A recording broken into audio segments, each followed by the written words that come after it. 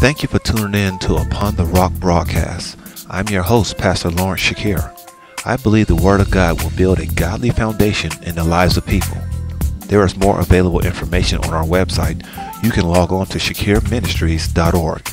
Now, let's go into today's message. You know, yesterday we had the prophetic conference, right? Yeah, it was good. We got activated. A lot of people got activated. People's lives were changed. And it was, I almost had you all come up here and just start to, you know, we're going to exercise more of the prophecy and the prophetic voice. We're going to do that in the coming weeks. But, you know, originally it's supposed to have been 2 days, okay? But she had a family emergency, so we had to just make it 1 day. And so I actually didn't prepare for Sunday because I just learned about it like the day before, or that day of, excuse me. And so after the prophetic conference, we went home and, you know, took my family to the movies and everything. And I was so tired. And I said, God, I know I need to preach tomorrow, but what do you want to say to the people? You know, because I wasn't prepared. I could have done an archive message, but I knew that's not what God wanted. And I had some that I never talked to you on, but I knew that wasn't what God wanted. So I went to bed with the faith that God is going to give me something. So I woke up 3 o'clock in the morning. It's always 3 o'clock, isn't it? How many of y'all wake up at 3 in the morning? It's always 3. It's never like 1, or it's always 3. But anyway, so I woke up at 3 and I heard the Spirit of God said, you got enough rest. And so I went in. I'm like, okay, well. So I went into the office and here came the words. He just gave me this thing that he said, all I want you to do is read this to the people. Because, and you're going to see why I said this, but to me, I think one of the main things that's missing with the body of Christ is, no, not with the body of Christ, but just as in the church, the organization is the church.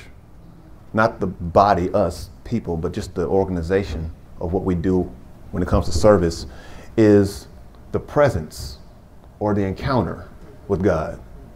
See, we have programs, but sometimes there's no spirit.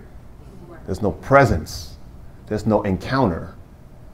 And a lot of times people are just satisfied with just the service, but they don't have any drive or hunger for his presence. Y'all get what I'm saying? Am I the only one that sensed that, or y'all picked that up too? Yes. Yeah. I mean, even with us, we try our best to do a good service, but I don't want any kind of service if God is not here. You know what I mean? I'm tired of just having church if God is not here, if God is not present. So he told me to tell you all that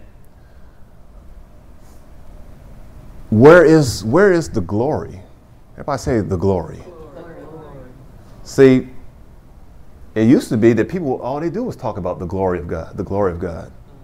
But now that's kind of one of those things that people just don't talk about anymore. And so, very simple message. It's called Show Me Your Glory. Very simple. Turn one down just a bit. Y'all don't mind if I just play a little worship while I teach?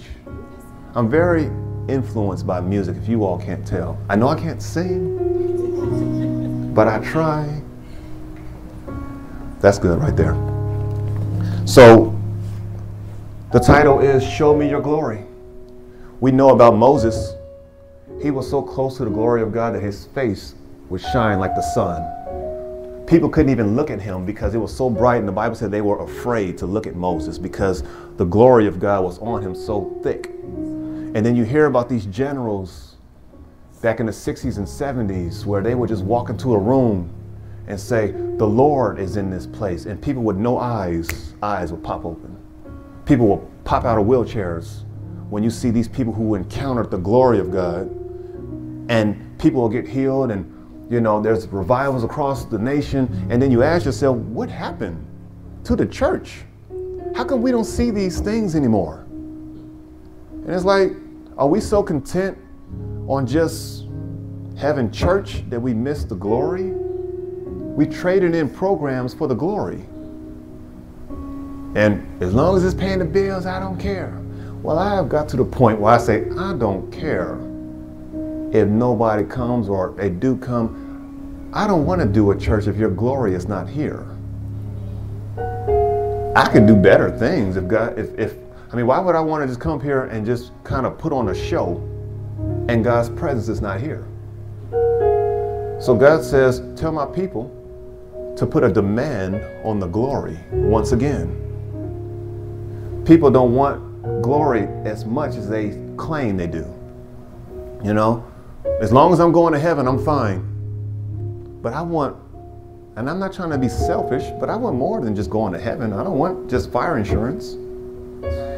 I want to be able to have the glory of God in my life right now, in the land of the living. And then when I get to heaven, it's just an upgrade of that glory, you know? I already know I'm going to heaven, but I need the glory while I'm here on earth working a 9 to 5. Right? You need the glory of God when you want to act out on somebody else. You need God's glory then. When somebody is sick and you want God to be able to heal you, you need God's glory then. And I'm not talking about chasing behind every evangelist with a white suit on, superstar preachers. I'm not talking about that. I'm just talking about having the glory of God in your personal life. And every believer can have that. So he wanted me to kind of take my time, if that's okay with you all, read the Bible to you all, let you read it for yourself too, and we're going to discuss the glory. Everybody say the glory. Now, I've been in ministry for about 17 years, going on 18 next year, but I haven't heard a whole lot of talks about the glory. Yeah, I know we talk about prosperity, and that is true, but I think we get a little too top heavy on certain things. Not saying that God doesn't want to provide your finances. He does. But I don't think we should just trade in certain things because it gets a reaction out of people. Y'all get it? So if you all have your Bibles, just go to Exodus chapter 32.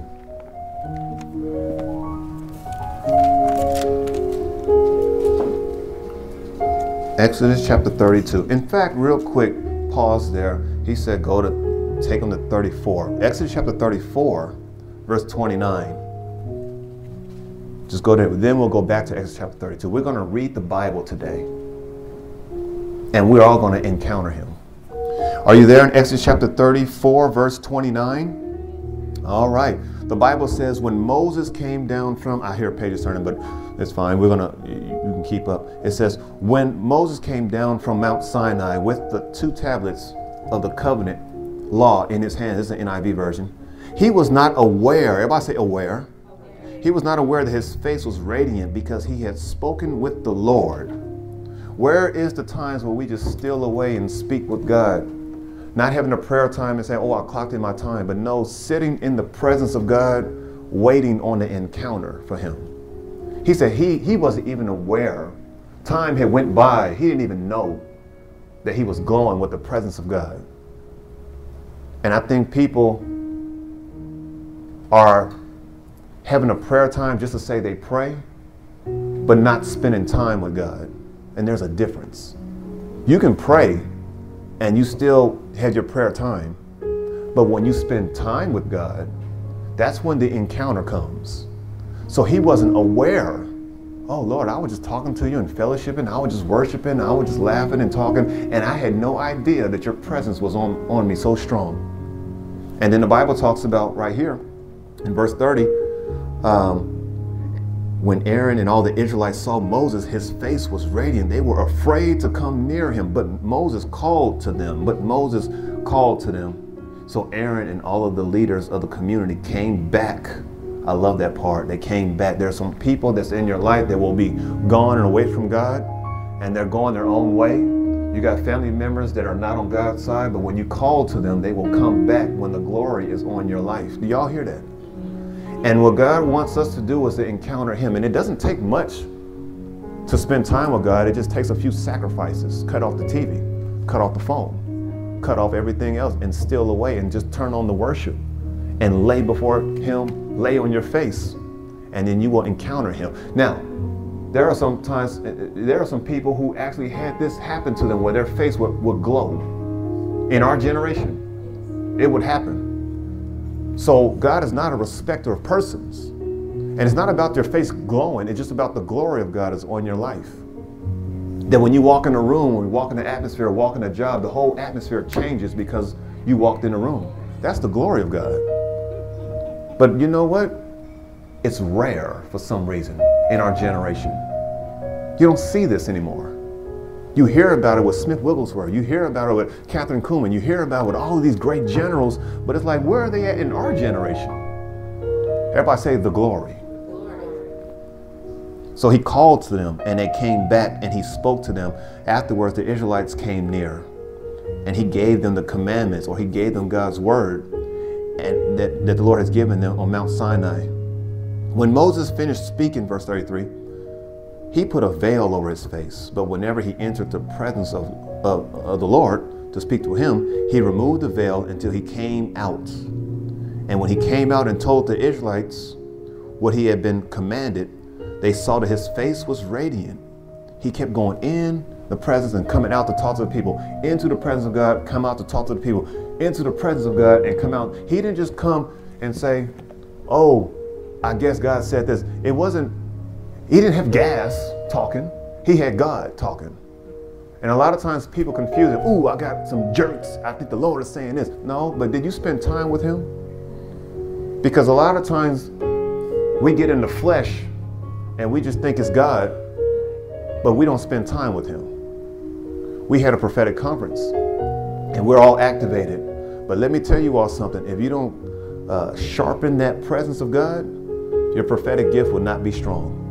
You have to take time to stand and sit in his presence and let him radiate himself on you. Okay? Otherwise, we just had another conference, another show, another presence, another event. But I don't want another event. I want to encounter him. One more time. Everybody say the glory. The glory is real for us if we have the expectation, I would say, to want to receive it. But if we just sit around, wait for service to be over, wait for prayer time to be over, wait for us to knock out these few scriptures so we can clock in our time, if we do things like that and treat God like that, there's no glory coming. There's no glory. And so God will wait until you come to the end of yourself so that he can tell you that wasn't it. That was just all you. We can't just sit around in God's presence and just yawn, Lord, when are you going to be done with this? I'm bored. As if it's God's job to entertain you. He don't get paid to be an entertainer. I mean, he can entertain you. But God's job is not to make you feel good. You can do that with a lot of stuff in the world. God is here to give you his glory. One more time. Everybody say his glory. His glory. All right. Verse 35. He said, they saw that his face was radiant when Moses put the veil back on his face until he went to speak to the Lord. Okay, so now let's go back to 32. As you can see, the relationship with God and Moses, he had a fellowship. He just talked to him. All he did was go up on Mount Sinai and say, hey, Lord, how are you doing? I'm doing good. Moses, how are you? Oh, I'm pretty good. How's things going with everything else? Oh, you know, up in heaven, I'm just running the universe. Everything is cool. That's how he would kind of fellowship with God, right? And I know when we try to go to God, we try to go, oh, magnificent, holiest, God, holiest. Sometimes God like, are you done? You know, you don't talk like that, do you? Do you talk to your friends like that? No. Talk to me like I'm your friend. He called Abraham friend, right? There's nothing wrong with being formal with God, but you ain't got to get all dumb deep on him because God is the deepest well, right? So a lot of times we try to impress God with our much speaking and it doesn't do anything. Just talk to him like how you would talk to anybody else and set aside time to talk to him. All right, so watch this. Moses was on the mountain again getting his instructions from God, just a normal everyday. He just came out of Egypt. God was in the process of giving them the Constitution or the 10 Commandments. This is how you govern yourself as my people. So he's sitting up there on the mountain getting instructions, just minding his own business. getting instructions, and him and God are just fellowshipping and talking and laughing or whatever. And then all of a sudden, God just says, you know what, Moses, get out of my face. I'm like, whoa, go back down to the mountain. Go back down there because your people, that's what he said, your people now made a golden calf. And Moses like, hold on, whoa, we were what? You know, it just kind of turned awkward. But look at the verse right here. The Bible talks about right here, I think it's in verse 32. No. Let's go to verse 7.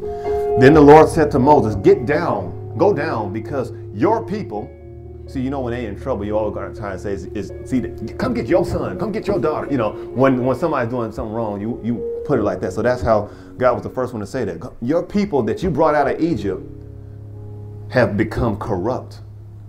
They have been quick to turn away from me, what I commanded them, and they had made themselves an idol cast of a shape of a calf. They have bowed down to it and sacrificed it and have said, these are your gods, Israel, who brought you out of Egypt. Moses, me and you are good, but I can't stand and look at you right now. You need to go back down and fix your people because they got on my last nerve. It's like you saw another side of God. You never seen him, and he was so mad at them. He said, let's read it. Let's just read it. What did he say right here? He says, I have seen these people, verse 9. God started popping off a little bit. I have seen these people, the Lord said to Moses, they are stiff-necked people. Now leave me alone so that my anger may burn against them, that I may destroy them. Then I will make a great nation out of you, Moses. In other words, he says, you know what? I'm about to kill all y'all, every single last one of you. Except you, Moses. I'll give you the same promise I gave Abraham. I'm going to make you a great nation, but I'm about to kill everything breathing over there. And then Moses like, whoa, God, calm down. Let me go and talk to them. Because God, you better do something, because I'm about to set it off. And it's like, God was like, Moses like, I never seen God act like this. So he went down, and they were, you know, dropping it like it's hot and everything, you know. And then he was telling them, you know, I have some pictures here. Basically, he was getting instructions here. I didn't have time to put a whole lot of scripture, so I know you all are visual, so I wanted to just kind of put a picture of Moses. So he's listening to God, and then you know how it is when you listen to somebody and the conversation starts going south, and you're smiling at first, and then you're kind of like, what's going on? You know, that's kind of like what happened with him and God. He just knew something wasn't right. So when he went down to the children of Israel, he saw how distracted they were. He saw how they were so quick to turn away from the glory. And I think that's how we as the body of Christ are. We know what God has for us, but the nature of us, the world's nature of us is always trying to go and worship something else, always trying to go and do something else and follow our carnal nature. And yes, some of us don't know better, but you know something that I can't be doing this way. I can't do this, right? So let's just read the Bible a little more, because I got a few more things I want to say. He went down, and he's, I don't want to read the rest. This is a wonderful story. You all can read in your spare time, but I do want to skip down to verse 30. Can we go down to 30? So basically, he destroyed the calf. They had almost like a civil war. He started killing people who wasn't on God's side. Verse 30, the next day, Moses said to the people, you have committed a great sin, but now I will go up to the Lord. Perhaps I can make an atonement for your sin. So Moses went back to the Lord and said, oh, what a great sin these people have committed. They have made themselves gods of gold. But now, please forgive their sin. But if not, Lord, blot me out of your book. I like that about Moses. I'm probably not the guilty party, and I know they messed up. But Lord, if you're going to punish anybody, just punish me first. Don't punish them, just kind of punish me. And then God says, you know what, that's very good of you, Moses. But he says right here in verse 33, the Lord replied to Moses, whoever has sinned against me, I will blot out of my book. You can turn one down just a little more, Isaiah, just a little bit. That's good right there. Verse 33, the Lord replies, whoever has sinned against me, I will blot out of my book. Now go lead the people to the place I spoke And watch this. Y'all got to catch this. This is what God showed me when it comes to this verse. Whoever has sinned against me, I will blot out of my book. Verse 34. Now go, lead the people to the place I spoke of, and my angel will go before you. However, when the time comes for me to punish, I'm going to punish them for their sins. Verse 35. And the Lord struck the people with a plague because of what they did with the calf Aaron had made. So y'all can still go to the promised land. I told you can go to the promised land, but I'm not going with you because of the golden calf that you have put up, because of the idol that you have formed and turned that into your God. I don't mind you having gold, but when you start worshiping the gold, I have a problem with that. I don't mind you having things and houses and things that make you happy, but when you start worshiping that, me and you got a problem now, because I brought you out of Egypt, and then you're going to quickly turn around and disrespect me like this? You don't want my glory, you just want the things. And so he says, y'all can go. Yeah, I'm mad, but I'm not going to go with you all. I'm just going to send my angel. And yeah, my angel represents me, but he's not me. Y'all get it? I'm going to send my angel with you, and y'all going to get to the promised land, but don't come talking to me anymore. Look how mad God was. And this is where all of this kind of spoke to me. But look at verse 30. We're going to go right to chapter 33. Y'all okay? Y'all getting anything? Okay. We're just reading. He told me, read the Bible to you. Verse 33, verse 1. Then the Lord said to Moses, leave this place, you and your people, you brought out of Egypt. He's still mad at him. Leave this place, y'all. You brought them out of here.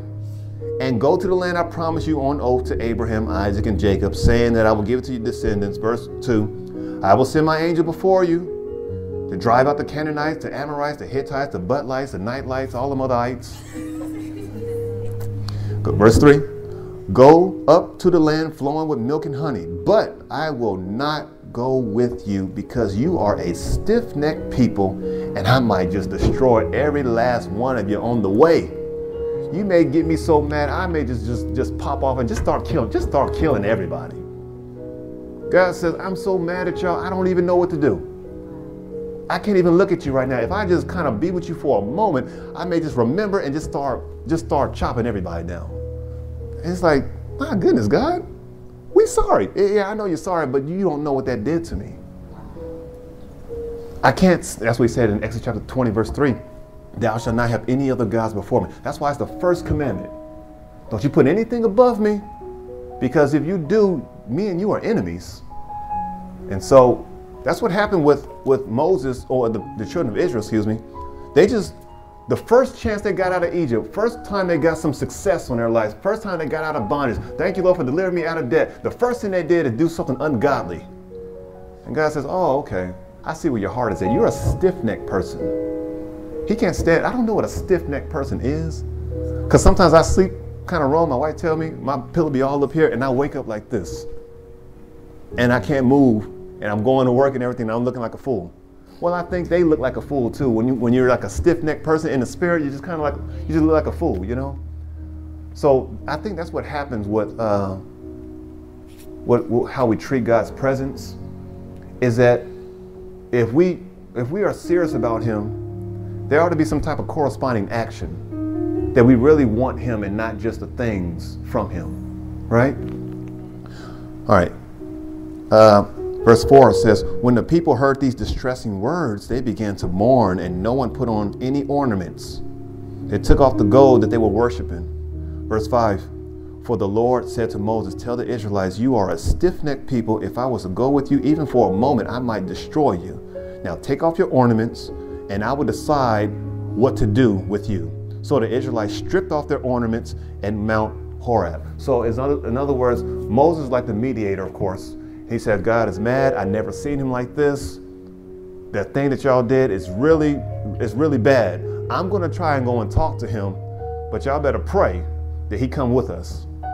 So what Moses did is he developed something called the tent of meeting. Everybody say the tent of meeting. Every believer needs a tent of meeting. Did y'all hear me? It can't just be something in the Bible. You need a tent of meeting. It's the same thing what Jesus had the Garden of Gethsemane. It's the same thing that Elisha had at the top of the mountain. Everybody needs a place where they meet God. Did y'all hear me? If you're serious about the glory and you're serious about having a serious walk with God, you have to have a tent of meeting so that God can put his glory on you. And God will start to reveal to you, this is your tent. Y'all hear me? This is your tent, and you have to meet, you have to keep the appointment with him. If you're supposed to meet with him at the tent of meeting every week at 5 o'clock, you better make sure you're there, because that's God's way of trying to put his glory on you. Y'all hear what I'm trying to say? This is for the mature believers. I know a lot of milk Christians don't want to do this because they don't want that much of God. They just want fire insurance. They want to get to heaven. No, you jumping ahead of me. No, that's fine. That's fine.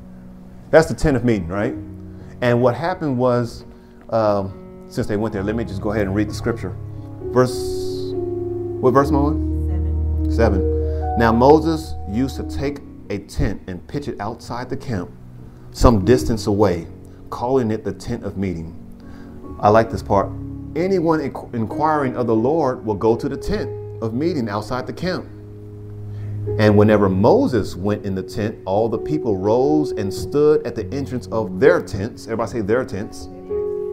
Watching Moses until he entered the tent, or the tent of meeting. Verse 9. As Moses went into the tent, the pillar of cloud will come down and stay at the entrance while the Lord spoke with Moses. So you always knew when Moses was in there because you will see the cloud coming there.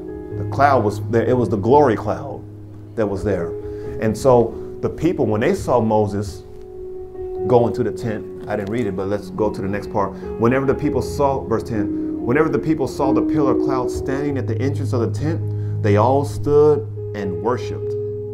They all stood and worshiped, each at his entrance of his own tent. In other words, when they saw, their leader was going in, they went in too.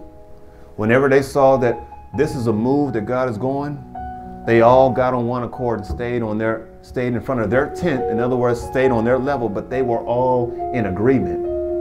And God talks about right here. I just got to keep reading the Bible, it looks like. Verse 11, the Lord will speak to Moses face to face as one will speak to a friend. Then Moses would return to the camp. I'm going to pause right there. So when he went inside the tent of meeting, he can see, him and God would just talk. And that's how his face, just like on Mount Sinai, his face would glow because he was in the presence of God. And he would spend time, and I like how it says the tent of meeting was outside of the camp. Y'all get that? There ought to be a time, there ought to be something in your life that's like outside of your normal, everyday, Monday, Tuesday, Wednesday thing. You need to have, he said, Moses pitched the tent outside the camp. Don't wait to find a perfect time to meet with God. Sometimes you got to make your tent and make time and put it outside. This is my time with God. Kids knocking on the door, people trying to call you. No, I'm meeting with God. I'm talking about being serious about encountering the glory of God. And I know it's not a popular talk in our generation, but it's possible. Y'all get it? If we're going to be sharper in whatever God calls us to be, we need his glory. We can't just have the angel, which represents the form of God. No, I don't want just the form. I want him. Y'all hear me? Sometimes in churches, we have the angel there, so to speak. We have it's God, represents God. We got everything that looks nice, but is his glory there?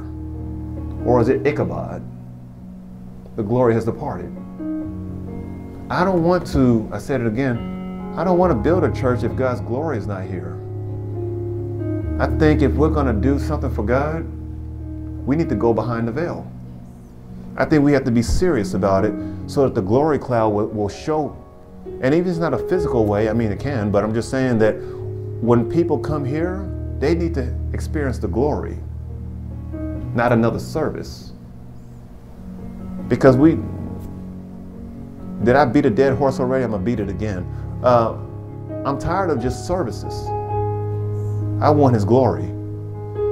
But it takes all of us. The Bible talks about the tent of meeting was available for everybody. It wasn't the tabernacle. It was actually the first stage before the tabernacle. So he had a tent of meeting first, and then as they grew with God, he developed the tabernacle, which we're going to start talking about too. But first, it was just the tent of meeting, because it's outside the camp. Why? Because inside the camp, you know, all kinds of crazy stuff is going on. People still will want to worship golden calves. People want to do all kinds of things when they're inside the camp. But that's why you got to take something outside, because that's where God is. Hope y'all get what I'm trying to say. Okay? But look at the latter part of this scripture. It says, then Moses will return to the camp, but his young aide, Joshua, son of Nun, did not leave the tent. So when Moses walked out, Joshua walked in. Y'all see that? The reason why, and the Bible said that Joshua never went to the camp. He always stayed with the tent. Is it any wonder why he was chosen? He knew how to encounter the presence of God. Moses couldn't just pick a guy like that. You need to find a guy who knows about the presence of God. So Moses was done speaking to God. He kind of went to the camp, and then Joshua just stayed. I don't know, you can go back to the camp if you want to. I'm staying right here with the tent. And he went in when Moses came out. That's somebody who's thirsty for his glory. It never said that Joshua's face shone like that, but it could have. Maybe it didn't last as long as Moses. It probably just go on for like maybe 3 seconds or so. And Moses, you know, he wrote this book, so he probably didn't get a chance to see Joshua. Maybe Joshua told him, hey, my face was shining too. Like, oh, okay, cool. But it never made it to the Bible, but it could have. He knew how to go into the presence of God as well.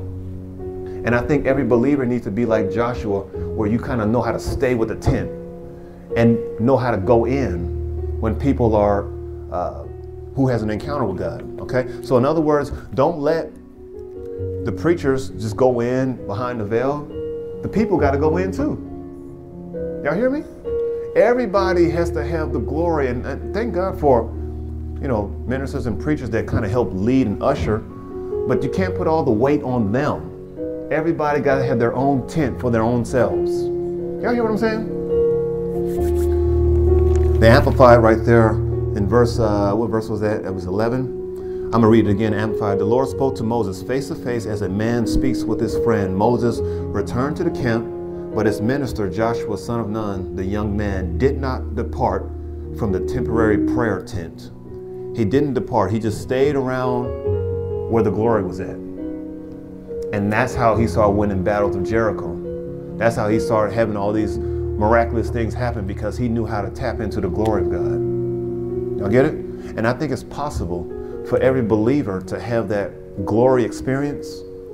But if you never go and spend time with God, I mean really spend time with God, then you won't have that glory manifestation. Now, how many of y'all really want to encounter God?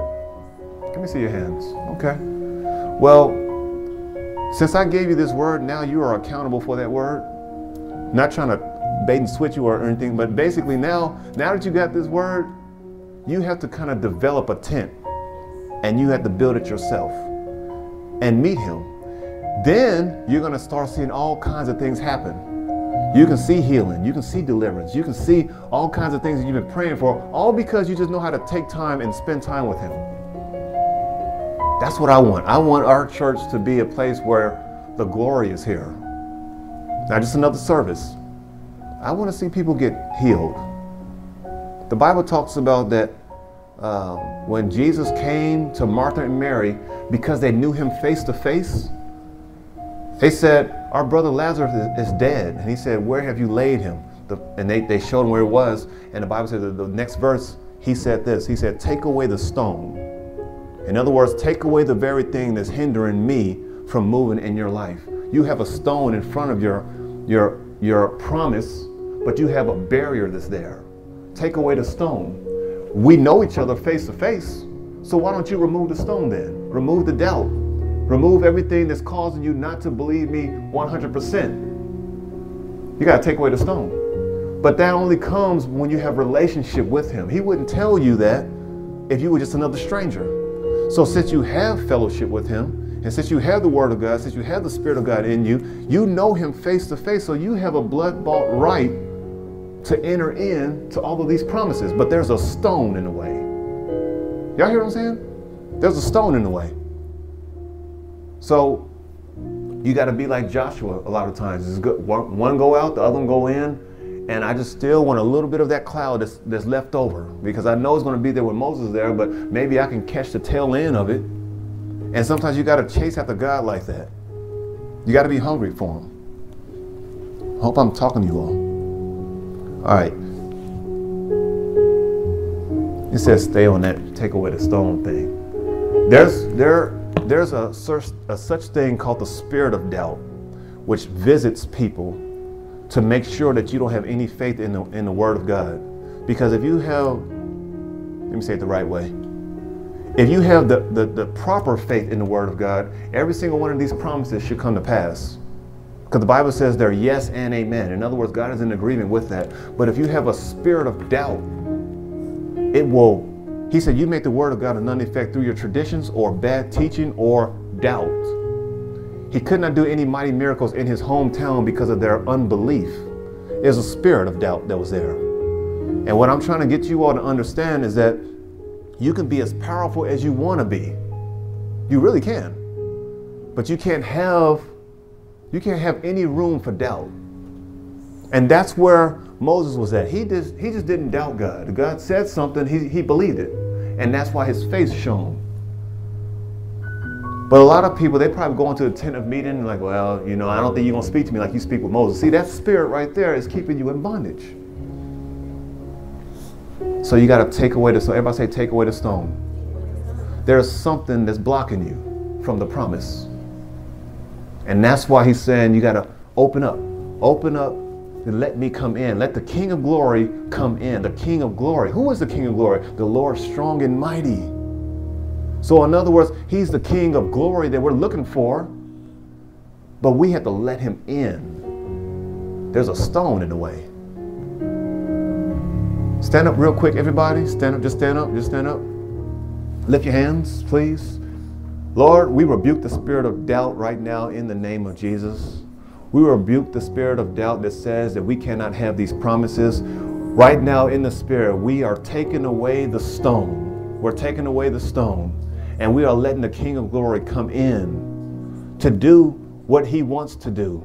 And we're just going to sit and we're going to let him do what he wants to do, because he is worthy. Lord, you are worthy. You're worthy. You're worthy. You're worthy of our worship. You're worthy of our praise. You're worthy, Lord, right now.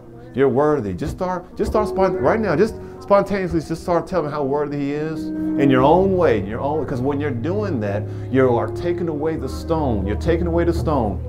Remove it, remove it, remove it, and let him resurrect the dead things that you thought will never be raised again. You thought you would never have deliverance in that area. You thought you would never be healed in that area. You never thought that this can happen with you. If you would just take away the stone, I feel God saying this, just take away the stone and let my glory come in.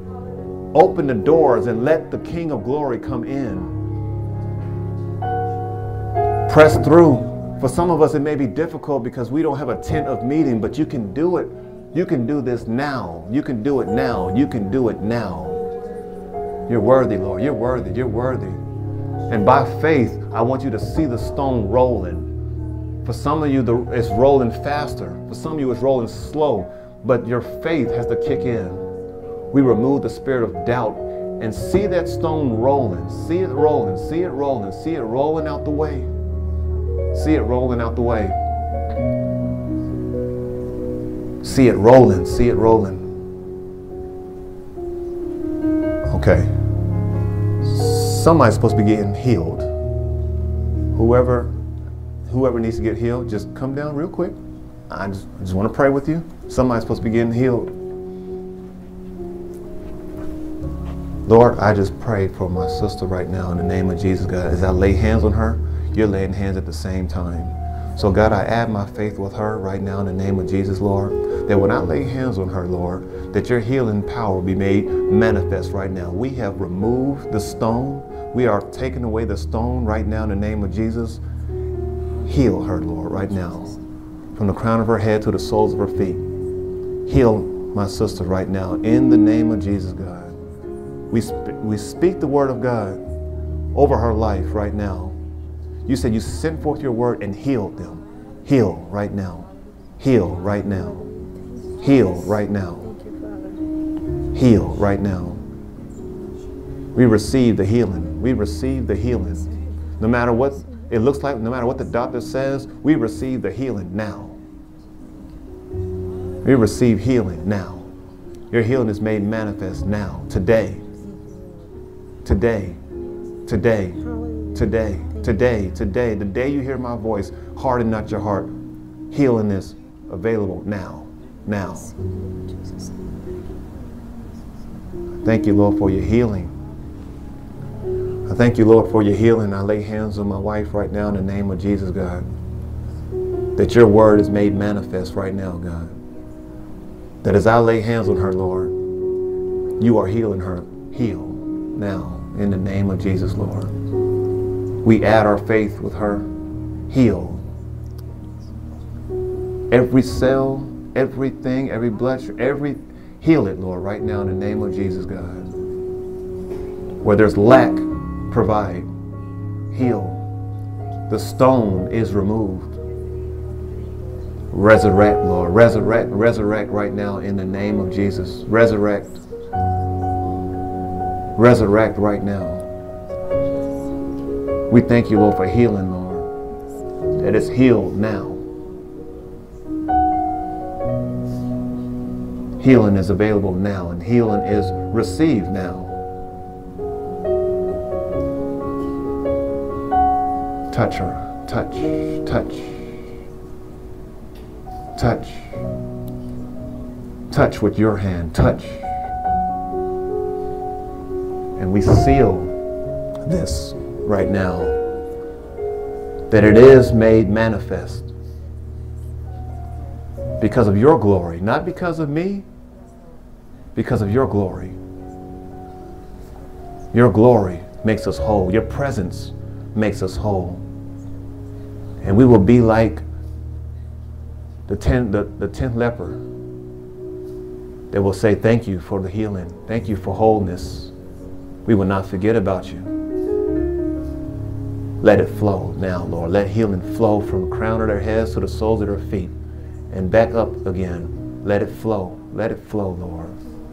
In Jesus' name. Amen. He just said to stop and pray for you all. I had to do that. So, you all agree with that healing? Amen. Sometimes God is unscripted like that. He wants us to just move when he say move, because there's a certain window that you have to move in, and that door can close. When the cloud is there, move.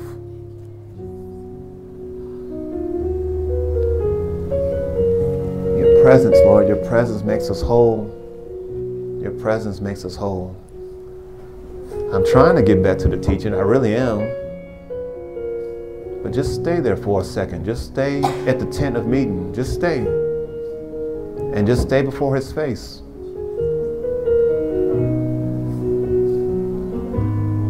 You are the King of glory. You're the King of glory. And by faith, I can feel healing in my hands.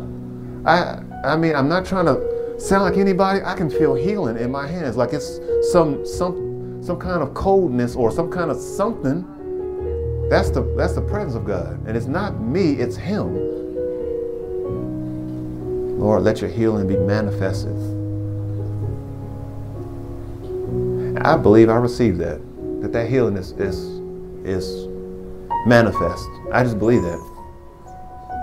I have no doubt. None. None. Lord, heal your people, I pray, God. And let us encounter you. Let us encounter your presence that makes us whole. Okay. think that's what he wanted. You all can be seated if you want to. I'm gonna try to finish the rest, but sometimes God wants to just do what he want to do, right? What verse was I on? 12, I think. Yeah, Joshua didn't lead the 10. So let's go to 12. And after this, we'll be done. It's an excellent story. I would encourage you all to meditate on this. Moses said to the Lord, "You have been telling me, lead these people, but you have not let me know whom you will send with me. You have said, I know you by name, and you found favor with me." See, a lot of people are like that. God loves you. You're his child. You're saved. You have a good idea of him. He said, "Lord, that's surface stuff. That's great. I'm glad you know me by name and you have this favor." But the next verse says it right here. What do you say in the next verse? If it please you, verse 13, if you are pleased with me, teach me your ways. Let me know how you really are on the inside. I want to know why you got so upset with that. I didn't know that about you. You need to show another dimension of yourself to me. That's what he's saying. Teach me your ways so that I can know you. You say you know me, you know my name. I know about you, but I really don't know you. It's in the tent of meeting where you discover who God is. Everybody say discover. So that's why he says right here, teach me your ways. Verse 13, if I found favor with you, teach me your ways so that I may know you and continue to find favor with you. I don't want the favor that I have with you to kind of just go away, but let me continue to find favor with you. Remember that this is your people. See, he threw it right back at God. Y'all see that? God was saying, that's your people. And Moses said, yeah, teach me ways, but these are your people, not mine. So he had that relationship with God where he can kind of go back and forth with him like that, right? And so,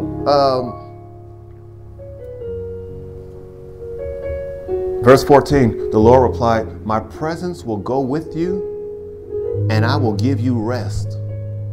Okay, that sounds good. My presence will go with you and I'll give you rest. That's just like saying, oh yes, I'm with you. My word says you are healed. Yeah, that's true. That's what it sounds like. And Moses heard the tone of God's voice. Yeah, your presence will go with me and I'll get rest. That sounds good. But look at how he said in verse 15. Then Moses said, if your presence does not go with us. In other words, there's two types of presence. Because God just said, my presence is going to go with you and you'll have rest. Moses said, if your presence don't go with us, we can't make it. So what kind of presence is Moses talking about then? He's not talking about the angel presence, how we just kind of just have something nice. No, I don't want something nice. I know it's you, but that's not what I want. I want you. I don't want your hand, I want you. I don't want what you can give me, I want you, God. Moses had a revelation, like Joshua had a revelation. I'm staying with the tent. I am not going out into the camp because I may end up worshiping a golden calf. I'm going to stay right here where it's safe. And then God told Moses, my presence go with you. That's not enough, God. I don't just want your presence, I want your presence. I heard you, God, and I heard the tone. You gave me this presence, which is nice, but I want the deep presence, the well that don't run dry. That's the kind that I want. Are y'all getting this? Okay, I'm almost done. Almost done. We're just at the tent of meeting a little bit, that's all. It's all about you, Lord. Verse 14. My presence will go with you and I will give you rest. Verse 15, Moses said, if your presence does not go with us, do not send us up from here. How will anyone know that you are pleased with me and your people unless you go with us? What else will distinguish me on my job? What else will distinguish me in my family? What else will distinguish me in my career moves or my kingdom work if your presence is not with us. Yeah, I can do a lot of good things, good showy things, but if your presence is not with us, I don't want to do anything. That's why I'm not concerned, again, when it comes to me in the church. I'm not concerned that we got more empty seats than people. I'm not concerned about that. If we just have His glory, that's all that counts. If it's just one person and we have God's glory, then we're doing good. I would much rather have just one person with God's glory than a house full of deadheads that don't want anything from God, you know? Give me people who want the glory, that will stay at the tent of meeting like Joshua, that won't leave. And then you can do exploits. I feel like I'm just talking to you all like how we sit down with a cup of tea or something. I'm just kind of discussing, you know? I promise you, I didn't study this. I got this early this morning. This is fresh out the oven, fresh on the plate for you. I didn't study, I didn't do anything. All of this right now that I'm saying is my study time in a way, you know? I got a few moments to kind of read it, prepare and ask God, and He said, just read the Bible and we're gonna fill in the gaps. Okay, well, thank you, Lord. And that's what you're all getting right now. Now, y'all know me. I study too, don't I? I be studying. My wife will tell you I study. So this was new to me, to not study, to just get up and then read the chapter a little bit and get a few pictures and then just come up here and just, what? That shook me out of my comfort zone. It stretched me out. I'm like, Lord, I got to study. He said, you're all right. Today we're going to just figure it out. And that's what happens. So, yeah, it was prophesied. You're going to get out of your comfort zone. Oh, Lord, it's manifesting then. Jesus, I didn't know it was going to be that quick. That was just yesterday. 3 o'clock in the morning. Get up, boy. Get some pictures. That's your sermon. Read the scriptures to the people. We're going to do the rest. All right, Lord. Well, here it is. All right.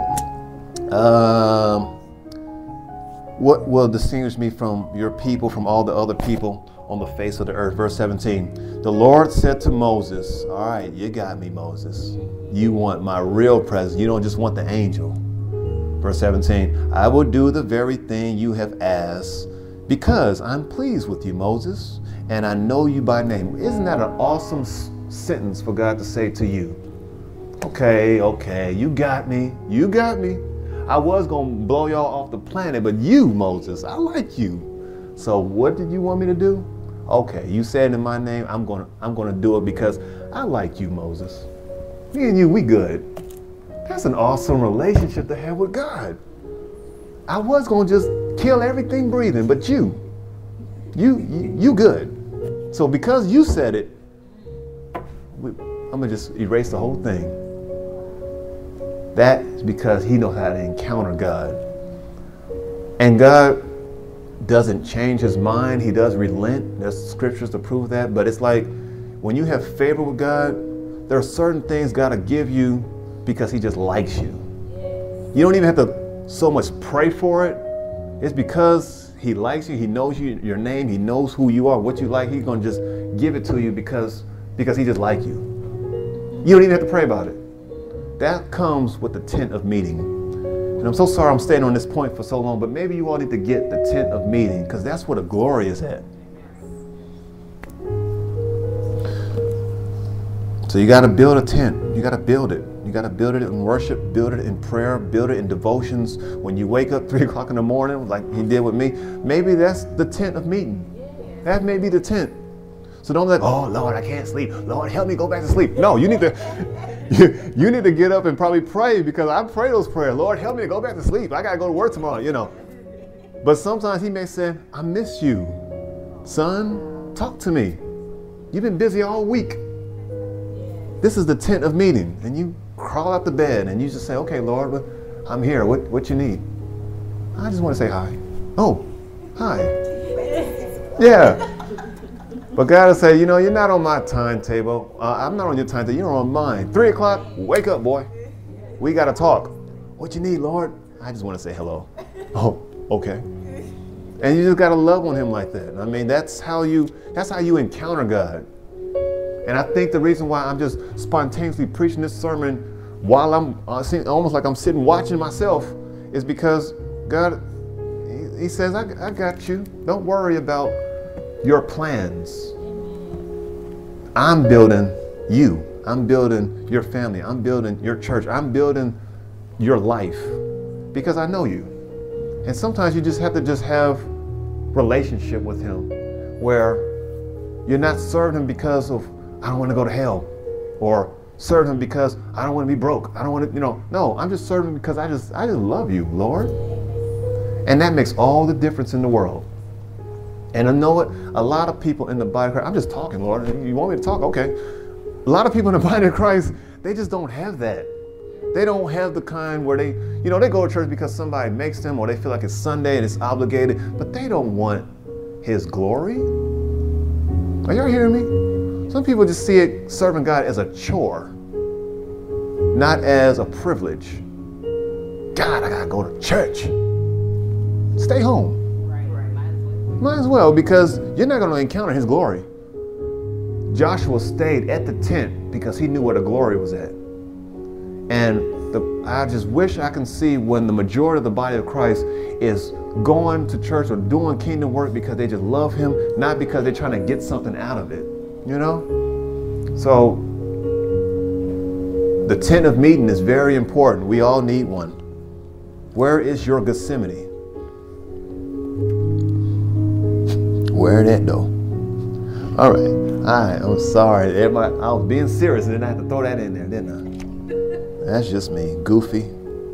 Verse 17, the Lord said to Moses, I will do the very thing you asked because I'm pleased with you and I know you by name. Then Moses, oh, you know me by name? Verse 18, the perfect time to ask then. Then Moses said, now show me your glory. Oh, you like me, Lord? Yes, I do. Okay, I got a request. I want you to show me your glory. And God said, ooh, it's a tall order, Moses. I'll tell you what, I can't show you all of me, but I can show you a part of me that's still glory. You want to see me? Yes, I want to see. You sure you want to see me? I do. There's a rock over there. Let's read the Bible. What did he say? What did he say? And then he says, verse 19, the Lord says, I will cause my goodness to pass in front of you. I will proclaim my name. He's saying his name. And the Lord, he said, I will proclaim my name, the Lord, in your presence. I will have mercy on whom I have mercy. I will have compassion on whom I have compassion.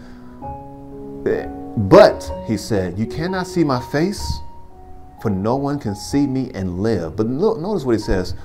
Lord, show me your glory. I'm going to show you my goodness. That is my glory. I will show you mercy, long suffering. I will show you compassion, because you can't handle all of me, but you can handle this part of me. So a lot of times the glory of God is the goodness of God in your life. God is just good. And we say that, I know the old saints was to say, God is good all the time. Y'all know that, right? But that's the glory of God. He says, I'm going to show you this. And then he says right here, verse 21, then the Lord said, there's a place near me. I love this part. There's a place near me. And it's like, if it takes you the rest of your life, you got to discover the place that's near God. Y'all hear me? There's a place that's near me, he says, where you are, where you may stand on the rock. Who is the rock? Jesus. There's a place near me. Stand on the rock, and my glory will pass by. And I will put you in the cleft of the rock, and I will cover you from my hand until I pass by. Verse 23, then I will remove my hand, and you will see my back, but my face will not be seen. The word is powerful. These scriptures been there forever. Never seen it like that. He says, I got something for you, Moses, and it's close. It's closer than you think. You think the kingdom of heaven is you have to go all the way over there and do this. No, it's within you. It's so close. You got to stand on the rock. And I'm going to put my hand there, and I'm going to pass by proclaiming the Lord, the Lord, the Lord's presence. And then when I take my hand away, you're going to see my backside. You can't see my face, but I will show you all the goodness. You will see what I've already done, and you will know that's me. That's why your face is shining, Moses, because my hand touched you. Oh my goodness, I know I don't have any selling tapes, but I would love to buy this thing. I'm gonna listen to this podcast again at work, I bet you. But listen, God's glory is like translated as his goodness. You have to read the word for yourself, and you have to meet him. It's good for us to come to church and learn together, but church should be a supplement of what you're already doing at home. Now, if you don't have a prayer life at home, if you don't have a Bible reading at home, when you come here, it's very difficult to plug in because you have no fellowship with him. And some of us can still plug in, but you can be so much further down the road if you just develop one for yourself. And I'm telling you what I know. I think the only thing that kept me going in ministry for 17 years is I just knew how to just kind of sit down and talk to God. That's all I did. I'm not an eloquent speaker, as you all know. I fumble over my words. I say incorrect grammar all the time. Right? Yes, Lord. But you know what? God is using the foolish things, you know? So fill us, Lord. Fill us with your glory. Fill us with your presence. Fill us, Lord, with you. We don't want just your presence. No, we want your presence. We don't just want what you have blessed. We want you. I pray, Lord, for these people. I don't know why. I feel like I'm crying or something, but no tears are coming out, but I feel this weight that God wants to give you so much of his glory, and it's translated in his goodness. And so many people just reject it because they don't want that. They don't want to say, show me your glory. They just want enough. And sometimes I can feel the heartache of God. Like, I just want to give you more, you know? It's sad that the body of Christ can be so watered down nowadays that we don't even have a drive for his glory anymore. We just want enough. We want the first presence. We don't want the deep presence. How many of y'all want the real presence of God? I'm telling you, as I'm standing here, tall, dark, and handsome, with waves in my hair. I almost got waves. I'm trying to tell you the truth. It's going to start in the presence of the tent meetings. Your tent meeting, that's where it's at. Yes, you can encounter him in a service like this, but it's at home. Y'all hear me? It's at home. It's close to you. Right next to your bed, or right next to it's close to you. But if you don't use that, you're never going to see the goodness of God. That's how he's going to feel you. That's how your quote unquote face is going to shine.